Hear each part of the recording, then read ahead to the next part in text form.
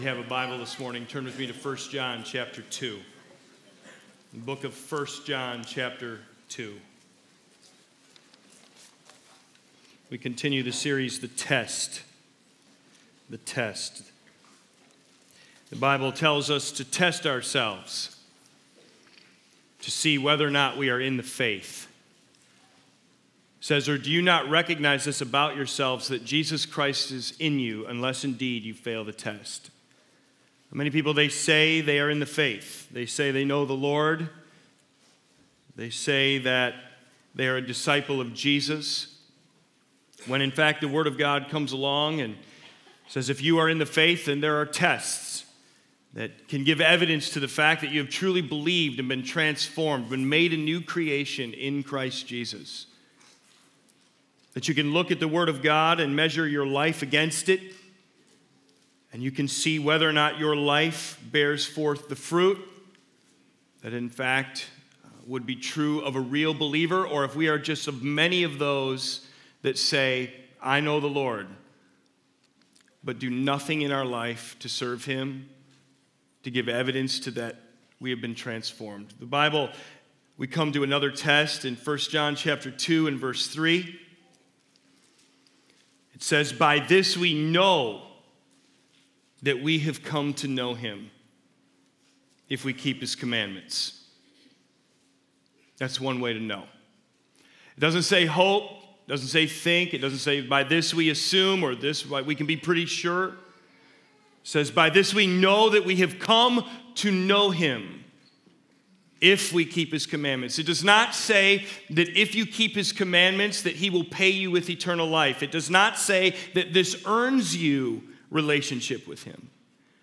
Of course, we know the Word of God shows us that Jesus paid the price for our salvation. He did the work necessary for our redemption in full at the cross forever. We don't have to add to that. Our obedience to Him does not add to that work. Rather, it is saying if that is true and you have believed that by faith and the Spirit of God indwells your life, then it will show that it is real as we keep His commandments. By this we know, so we can look at our lives and say, well, am I keeping His commandments? Because that's how I know if I'm real or if I am a fraud. The one who says, verse 4, I have come to know Him. Many people say that. Now, I know the Lord, they say. I have come to know Him and does not keep His commandments is a liar, and the truth is not in him or her. But whoever keeps His word, is to say, obey His word, lives according to His word, in him the love of God has truly been perfected. By this we know, there it is again, that phrase, that we are in Him. The one who says he abides in Him ought himself to walk in the same manner as He, Jesus, walked. That is because the Word of God says that we are His ambassadors as Christians. We are His representatives. We are His messengers. We carry His image into the world. The Bible says, as though God, through us, were making an appeal to the world that all men everywhere should be saved. The one who says, I have come to know Him and does not keep His commandments is a liar. They are first and foremost a liar to themselves. Many people are lying to themselves that they are in the faith, that they truly know the Lord, that they have encountered Jesus, that they have truly repented of sin and been saved. The first person that we lie to is ourselves. Say, well, I'm a Christian. The Bible says in Titus chapter 1, they profess to know God, but by their deeds they deny Him, being detestable and disobedient. They profess to know God. Many people profess to know God, but when you look at the fruit of their life, by their deeds, they deny Him. They say, I know Him, now watch me go deny Him 6+ days a week. But yet they say, I have come to know Him. And they tell that story to their own heart, and the Word of God says they are a liar. They are a liar. Jesus would say in Luke's gospel, He would ask the question so relevant today. What does He say? Why? Why do you call me Lord, Lord, and do not do what I say? What a good question from the Lord. So why do you call me Lord? Are you a Christian? Oh, yes, I believe in the Lord. I have come to know him. Jesus comes, he said, why do you say that? Why do you call me Lord, Lord, and don't do anything I say? You don't keep my word. You don't obey the commandments. You don't honor me with your life. Why do you call me Lord, Lord, and do not do what I say? That could be said of many people that populate many churches today. Why do we call him Lord, Lord, and do not do what he says? I have a guy, I love him greatly. Years ago, we served together in different capacities in the ministry. And we used to have honest conversation with each other. I think we still would. And we were talking one time, and I said to him, I said, you know, you're one of the most gifted people I have ever served with in the ministry. You can do so many things, and you have so many gifts and talents to be given to the Lord. You ever run into those people? Like, I have one. Like, I reach in the basket of gifts the Lord gave me, and I show up to preach. Okay, I got one. But you know, some people have like 18 things they can do. Oh, you need help with that? I mean, I can play a violin, I can sing, I can preach and teach and sing and dance. You know, I can't even clap. Lindsay would be like, all right, put your hands together. I'm like, I hope no one's looking. I'm like, you know, and I'm watching her. I'm like, right then. It's like, I can't, come on. No talent.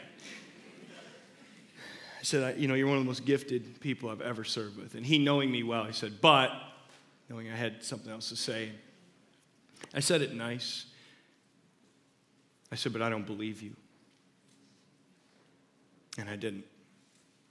I'm not judging anybody's soul. I'm not here to tell you who's saved or not. That's not my spot. That's not your spot. And I wasn't saying that about him. I just said, I don't believe you. And he said, what do you mean you don't believe me? I said, I don't believe that you believe what you're out there proclaiming. I don't believe it. It looks good. It sounds good. I mean, it's almost like it's a performance to you, though. I said, I don't believe, I don't feel it deep from your heart. He said, okay, I appreciate you saying that. Years later, it would be shown that he would leave the ministry and the faith for all practical purposes for a life of sin and darkness. Many people, they say they have come to know him. There's something not believable. There is something unconvincing. And maybe the Bible comes along and says, oh, that's the part where they don't keep the commandments at all. So you ask the natural question, which ones? That's what we need to know, right? Matthew chapter 22. Let's look at Matthew chapter 22, verse 37. The Word of God says, by this you know, about yourself, you know that you have come to know him if we keep his commandments. One who says that and doesn't do that is a liar. So, well, which commandments?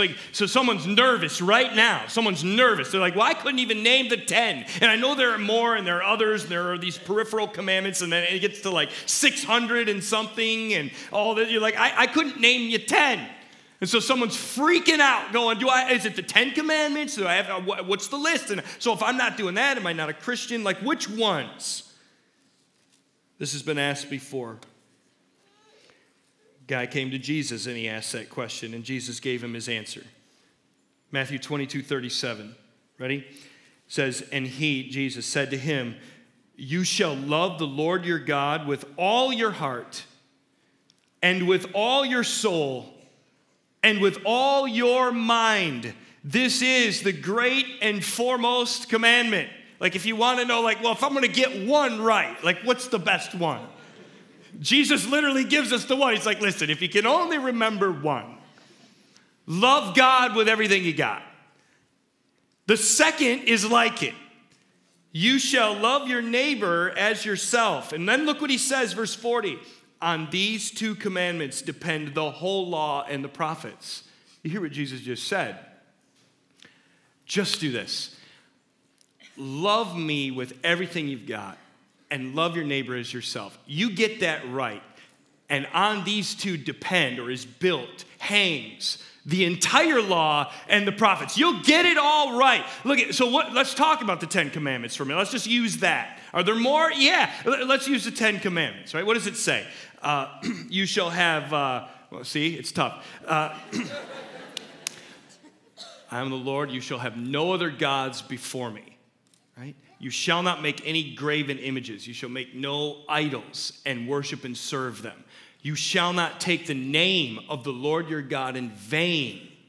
Right? Keep the Sabbath holy, these kind of things. Honor and worship the Lord. Give time to serve him and worship and proclaim him. So all of these things. So well, do I remember that? Well, look, if you love the Lord your God with all your heart, with all your soul, and all your mind, what are you not going to do? Well, you're not going to serve any other gods. You're not going to make idols. You're not going to take his name in vain, and you're not going to fail to worship him. You see, it hangs on those 2 commandments. Love your neighbor as yourself. 10 commandments. What's it say? Do not lie against your neighbor. Do not covet your neighbor's stuff. Do not steal from your neighbor. Do not murder your neighbor. Like, don't murder anybody.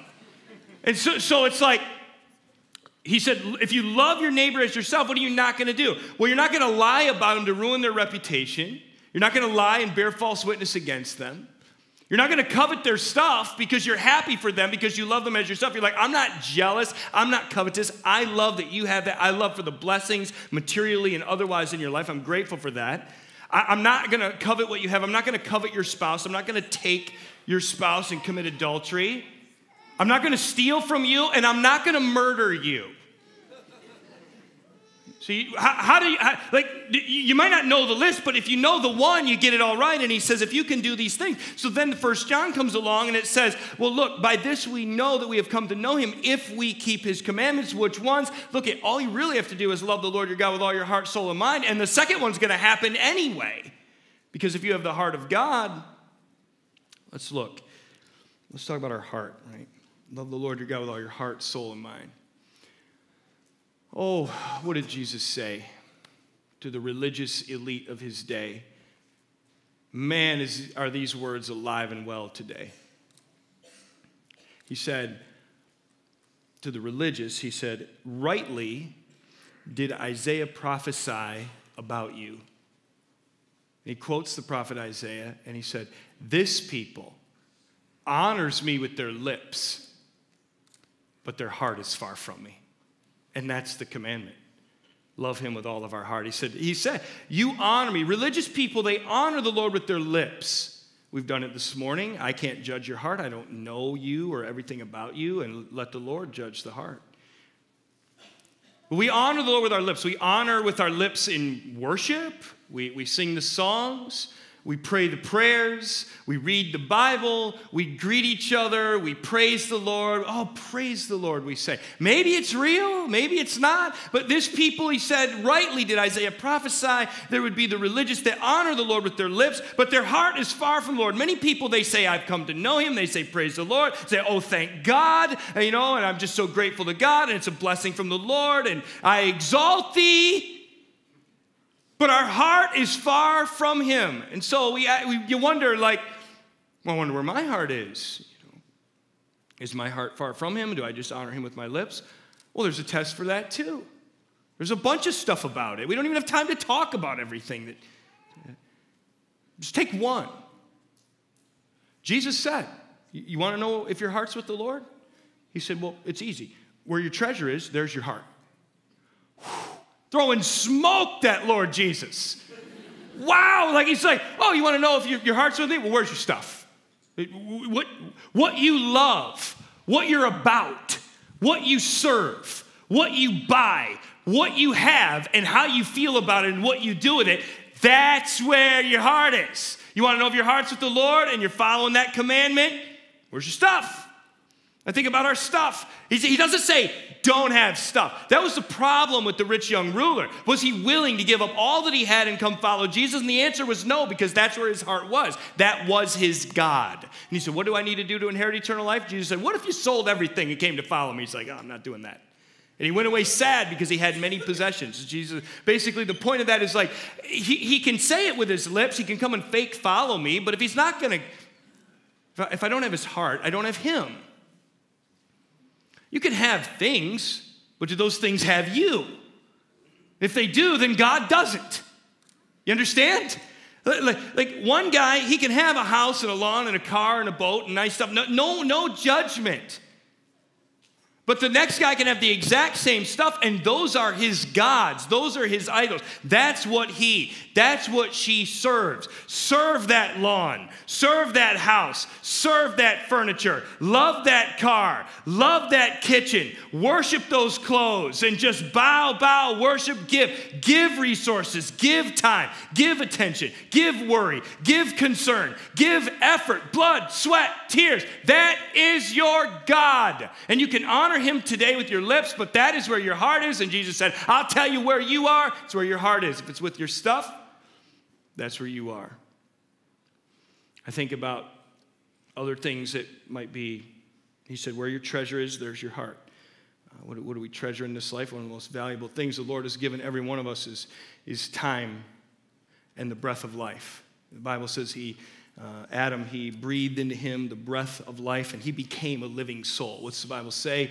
Love the Lord your God with all your heart, all your soul, and all your mind. Everything you've got, everything you desire, everything you think of that occupies your mind, that occupies your passion. Right? So he breathed into us the breath of life, and the Bible says he has ordained the days for us when we were in our mother's womb before there was yet one of them. The Bible in the New Testament says, redeem the time. Like get it and offer it to the Lord. Redeem the time. And what do we do? What do we do with our time? Like with every beat of your heart here this morning, you got closer to the grave. How happy is that? Right? I mean, you're more dead now than when you walked in the door today. Like I'm closer, if I outlive you, to doing your funeral than I was when we shook hands. Craig, when I said hi to you, you're more dead now, brother. It's okay, man. We'll preach Jesus. It'll be good. Maybe I'll go first. Who knows? But like that's like, we have that time. It's like boom, boom, boom. And what do we do with it? So there's some treasure, right? What do we do? If he said, where your treasure is, there your heart is. Where's our heart with our time? Well, most people that honor the Lord with their lips, they give more time to their television.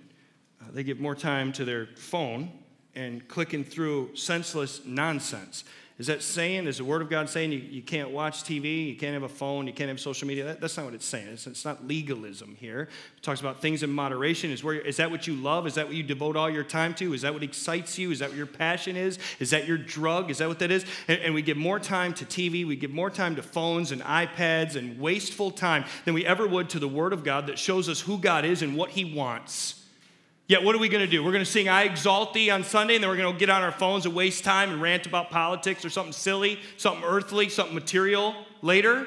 That's where your heart is. That's what you love. Got our money. So where your treasure is, there your heart is. So we have our money, we have our financial resources and things like that. Many people that honor the Lord with their lips and say, I have come to know Him, give more to a cable bill, give more to a Netflix subscription or Amazon Prime than they do the work for the kingdom of heaven, than they ever would even consider for an African missionary living in poverty in Sudan. They don't even know that person's name, but boy, they know the new release movies coming out that they pay for every month. Nobody's saying you can't have it, but many times those things outrank, and when you get to the bottom, maybe if they got $10 in their pocket, it goes to the work of the Lord. Not a pastor guilting for money, quite the opposite. And in fact, the Bible says that the Lord loves a cheerful giver, and you should never give under compulsion or begrudgingly. So if you just felt guilty, like, oh, I see what he's doing, he needs some money. Don't! It's not my money, and I don't need it. If it's not for the Lord, it's not of a joyous heart, then it's no good anyway. And besides, if He wants to come get your money, He'll just come get it anyway. It's all His. He'll just come get it. He'll come get your money. The Bible says He owns the cattle on 1,000 hills. If you think that you're keeping something from God, like, get real. Like, He'll just come get it. I don't need to guilt anybody. But if there is a conviction about what you really love, what are you going to do about that? Like, there's kingdom work to be done. There's gospel work to be done in the world. Finances are a part of that. Sacrifice is a part of that. Generosity is a part of that. People are more generous to a pagan company in the world, a pagan giant of entertainment, than they are to people sitting down with people in an African village or some ministry in America somewhere discipling people in the Word of God. Why? Because that's where their heart is. That's what their God really is. When in fact it should be flipped. When the Lord blesses us in that way, everything of the Lord, if He has your heart, then that comes first. Then that's up here. That you're like, man, where do I give this first to the Lord? And then we'll see what's left for the things of the world. But where do I give it? But people, they have it all reversed. But yet, we honor the Lord with our lips. Then He says, love your neighbor as yourself. So same question. Well, a guy asked it in Luke's gospel, well, who's my neighbor? So like, well, keep the commandment. Well, which ones? Well, love your neighbor as yourself. Well, who's my neighbor? And a guy came to Jesus one time, and Jesus was talking about the same thing. Love the Lord your God with all your heart, soul, and mind. Love your neighbor as yourself. And the guy came and he said, well, who's my neighbor? And so Jesus answers by way of parable. And he gives him the answer. He's like, well, there was a guy, and he was going down from a city, and he was on a desolate road, and there were these robbers there waiting for him. And he fell among robbers, Jesus said, and they stripped him, they beat him, and they robbed him, then they left him there to die. Okay, it's a compelling story already. So he's got the crowd asking the question going, and what happened? He says, well, and what's he answering? Who's my neighbor? So there's this guy, he's pummeled and robbed and stripped and dying on the side of the road. And then he says, then a priest came by. Right? A religious leader, he knows the things of God, he honors the Lord with his lips. So I imagine the crowd at that point, a priest, he'll show us what to do, he'll show us who our neighbor is, because he knows and practices the things of the Lord, right? He is the religious example for us. Jesus said a priest came by, and they're like, oh, and he passed by on the side of the road, did nothing. Isn't that what religion does? The very people Jesus has called us to, we pass by on the side of the road and we walk in our self-righteousness and our religious practice. We don't even see the people Jesus is waiting for. The priest passed by. Then he says, then a Levite came. A Levite is of the priestly line.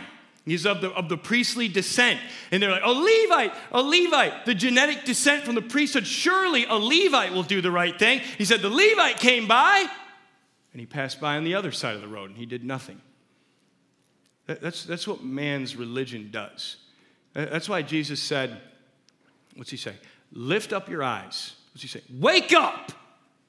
Those that say they've come to know the Lord, wake up, lift up your eyes. He said, lift up your eyes. The fields are white unto harvest. These people, this beat up guy by the side of the road, beat up by life, beat up by sin, beat up by oppression of the things and the darkness in this world, pummeled into an oblivion, needing redemption for his soul. Jesus says, this isn't a happenstance circumstance. These guys are everywhere. These people, the fields are white unto harvest. What's he say? But the workers are few. Very few people see it. Most people are religious. They honor the Lord with their lips. But those people there that need the gospel, that need compassion, that need the Lord, that need the example of Jesus shown to them, those people are by the side of the road, and here's religion. I exalt thee. I exalt thee. Far above all gods. You sure? And then he says, then there was a Samaritan. And as we know from the Word of God, he's telling this story to a Jewish crowd. The Bible says the Jews have no dealings with the Samaritans. There was all these racial problems and all this hate and animosity between them. So Jesus tells that on purpose because he's awesome. He's like, then a Samaritan came. Ugh. And so the Jews are probably like, what'd he do? Stomp him to death? What's this? If the priest didn't do it and the Levite didn't do it, surely that Samaritan didn't do it. You know who the Samaritan is in my mind? He's the guy that comes into church. He's the lady that comes in to worship the Lord today. And somebody that's been religious for a long time is like, what are they doing here? Are they a Christian? Because they just can't believe that someone like that would come near where they are. And so the Samaritan comes in the crowd, the religious crowd, like, ah! He goes, and he saw him. He saw that guy by the side of the road. It says he saw him. What an example. Man, Jesus, just a razor's edge. He saw him. It starts with seeing your neighbor. Seeing him. He sees his plight. He felt compassion for him. Like if we love the Lord with all our heart, soul, and mind, then we have the heart of God working within us, and we feel what he feels for who he feels it, right? So he feels compassion. It says he came to him. He comes to him. He doesn't wait for him to show up in church on Sunday. Listen, the person that was drunk, committing adultery, driving home barely alive last night, didn't wake up this morning and go, you know what I'm going to do today? I'm going to head over to the Rock and sing I Exalt Thee.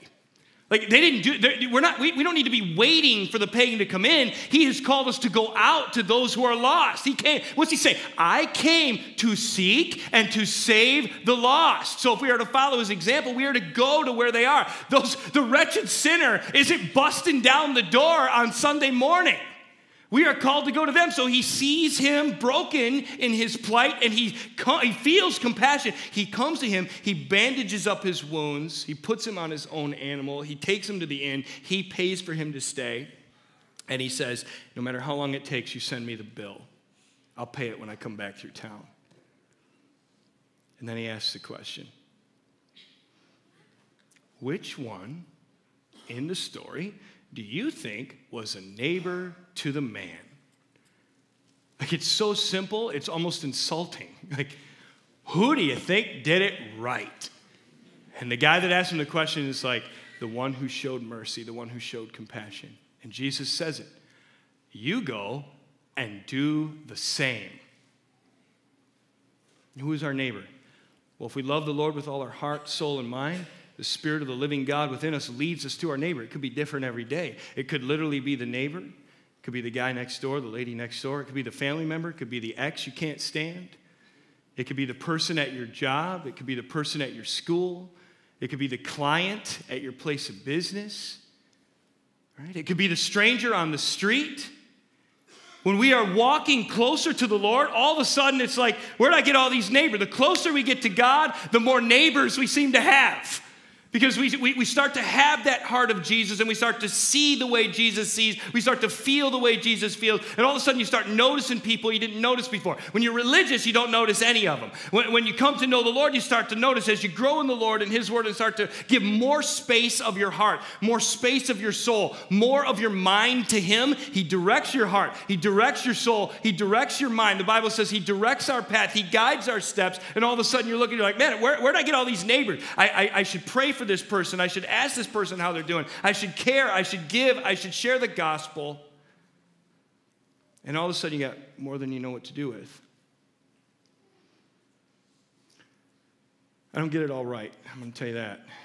Man, you ever get prompted of the Holy Spirit, and then you harden your heart against the Holy Spirit, and then you're convicted of the Holy Spirit later? That's no fun. Right? You pass somebody by, maybe, I don't know, somebody crying in the grocery store. Somebody looks stressed out or discouraged or sad at your job, or maybe you know them, maybe you don't, and something, not every time, don't be crazy, but like when the Lord, right, there's a difference in being led of the Lord and led by crazy. But when the Lord, some people, all right, but sometimes God does lead you to do things you would never do on your own, and you feel like you walk by someone and you're just like, it might be out of character, maybe you've never done it before, but I've had that happen before where I feel like God has asked me, go ask that person if they're okay. Like, I don't even know this person. Like I'm sorry, is everything okay? You look like you're crying. And sometimes people break down right in front of you. Sometimes God will lead you to go, listen, I don't know what you believe. If you're not comfortable with it, that's okay. I saw you and I just felt like I should come over and ask you if I could I pray for you? Could you tell me your first name? Could I pray for you? If there's anything specific. Man, what God can do in those moments sometimes. And I've had those moments that the Lord you feel God pull over here. It's over here. Your neighbor's over here. And all of a sudden you're the Levite and you're the priest. You're like, I'm busy though. I got somewhere to go. I'm listening to Christian music going somewhere fast. The neighbor's right here, dude. And so you're like, and so you don't do it, and then you pass by, and later you're just convicted. You're like, I think that was a moment that the Lord was going to use me, and I blew it off. And so the next time you hope, man, you'll just listen to that voice. Last summer, Aaron and I were driving. I think it was last summer. It was a summer recently. Wasn't this summer, I know that. We were driving up in northern Michigan on the highway, and we passed this car that there were some elderly people outside. It was a real hot day, and it had a flat tire, and it was just broken down on the side of the road. And they were all like standing out there, I don't know, maybe 4 of them or something, standing out, staring at this car, looked distraught, looked hot, looked confused, and like, what are we going to do? I don't stop for every person on the side of the road, but sometimes God asked me to stop. And sometimes I do it, sometimes I've hardened my heart and wish I'd have done it. I don't like that feeling. And so we fly by at exactly the speed limit. And I was like, we were mid-conversation or something, and we just stopped talking, and I just felt it. I saw him, and I felt it. The Bible says that Samaritan, he saw them, and he felt compassion. And then it says he came to him. I thought, got somewhere to go. I'm going up north. It's hot. Like, I had a decent shirt on. So I pulled over, hit the rumble strip, started backing down the highway. Backing down side of the road. I get out of the car, and I come over, and Aaron's with me, and this guy's like, can I help you? And I'm like, actually, I just wondered, could I help you? It looked like you guys need any help with this? You had a flat tire, I guess. And yeah, and we don't know, like, this is a newer car. We don't know where the spare tire is, and we don't have any tools and all this stuff. I said, well, I'm no mechanic, but if you're okay with me touching your car, I think I could manage to find it and change this tire if you want me to. Are you serious? I'm like, I'm serious. Like, okay, I said, can I just look around your car and look in the trunk? And they're like, sure. So they pop the trunk, and I find it, and I find the little Toys R Us jack that they put with vehicles, and get the little tire iron, and I'm just gonna jack this car up. And there was an older lady in the back seat they kept inside, and she's gonna stay inside. Is it okay if she's in there? We got the air conditioning on for her. She had a little hat on, a little old lady hat. No disrespect, it was nice, little old lady.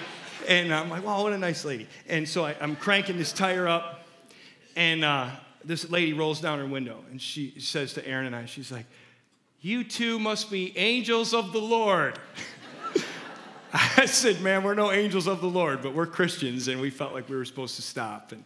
And well, we sure appreciate it and all this stuff, and I'm pouring sweat. So she's trying to talk. And so Aaron takes over and gets talking while I'm working on this tire, just pouring sweat in my nice shirt. And I'm just all greasy and stuff. And it comes out that I'm a pastor. And so she says, are you a pastor? And I'm like, yes, I'm a pastor.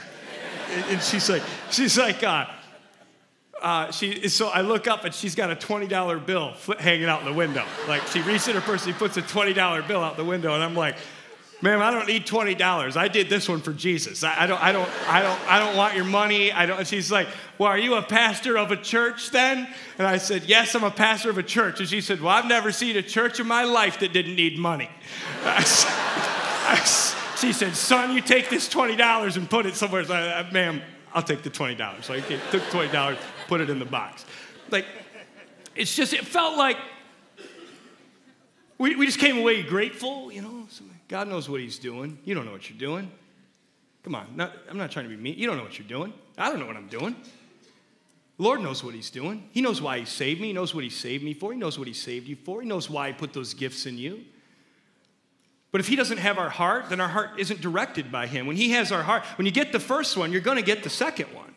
He's going to take your heart. He's going to guide you. He's going to show you who your neighbor is. Sometimes it's that person. Sometimes it's somebody different. Sometimes it's a moment. Sometimes it's for weeks. What's the point? By this we've come to know him. If we keep his commandments. Which ones? Love God. You'll get the rest of it. Love God with everything you got. Sometimes the world has everything we've got, but we honor him with our lips. And when we love God, he'll show us who he loves, and he'll show us how we should love them too. 1 John chapter 5.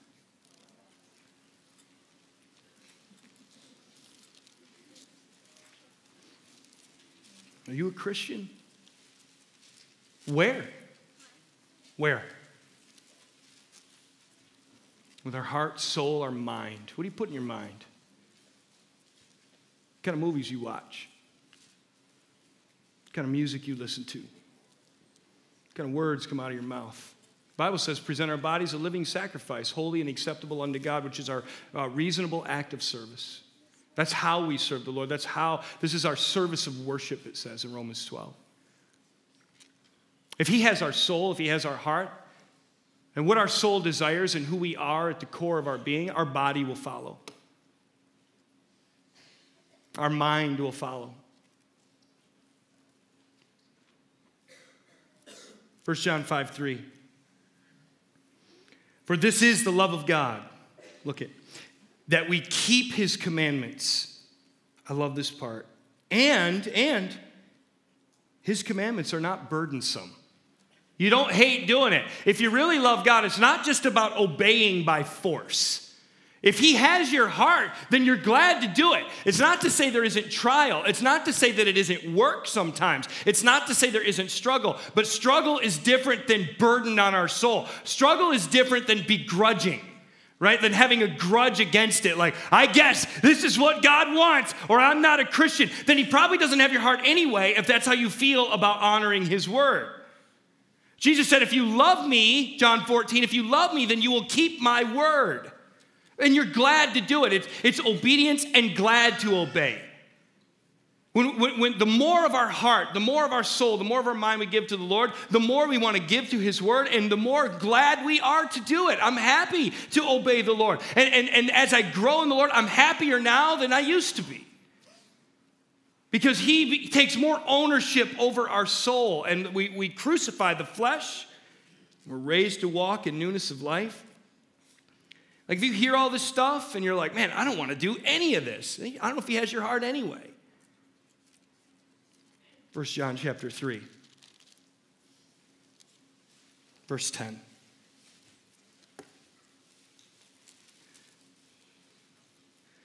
By this, everything we're talking about.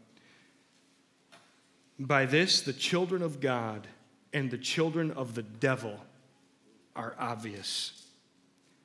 Anyone who does not practice righteousness is not of God, nor the one who does not love his brother. Whew. That's a bomb right there is what that is. There it is right there.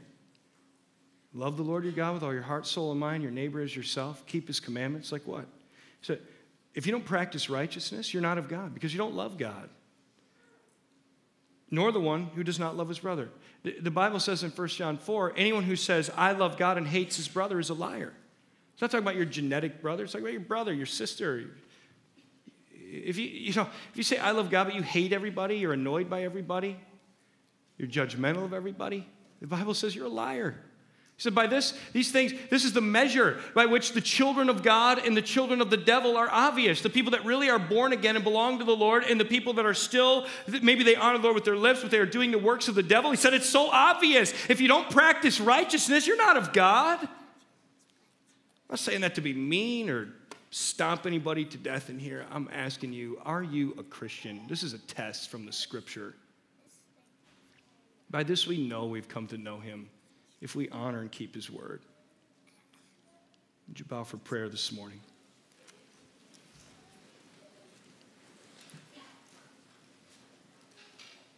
What do you think you are? You a child of God? You're still a child of the devil. Jesus said of a religious crew one time in John chapter 8, he said, you're still of your father the devil. You got a bunch of religious stuff down. But you're of your father, the devil. There might be somebody here this morning, God's convicting your heart. I hope so. I hope you're here. I'm glad you're here. You say, man, I'm being honest, I don't see where I'm actually a Christian in my life. I don't see where God has my heart. I don't see where I love my neighbor the way the Lord called me to, or even see who that is day to day. My body is not a holy vessel unto the Lord. I don't know for sure. Maybe you need to settle it with Jesus right now. Maybe that's what the scripture has revealed to you, that you still have yet to be born again in Jesus, to call out to God for salvation and truly be changed. Again, Romans 12 says, by the transforming of our mind, the renewing of our mind, the redeeming of our soul. Ezekiel said, God said, I'll take that heart of stone out and give you a new heart. Maybe you don't have any of that. You say, I'm hearing this morning and I'm failing this test. If you're not sure if you know the Lord, maybe you need to call out to God for real salvation right now. You've had religion, you've honored him with your lips, maybe for too long. You say, I want him to have my heart. That's why the Bible says you believe in your heart that God raised him from the dead and you will be saved. So the Bible says in Romans 10:10, for with the heart we believe, resulting in righteousness. Say, what do I need to do? Call unto Jesus for salvation. Say, Lord, I hear the voice of your Holy Spirit. I know I'm a sinner. I'm asking you for redemption. I'm asking you for salvation. To raise me from the dead works of sin. Help me follow you. Whatever those words are. Call out to God right now. Settle it with the Lord before you leave. Right now.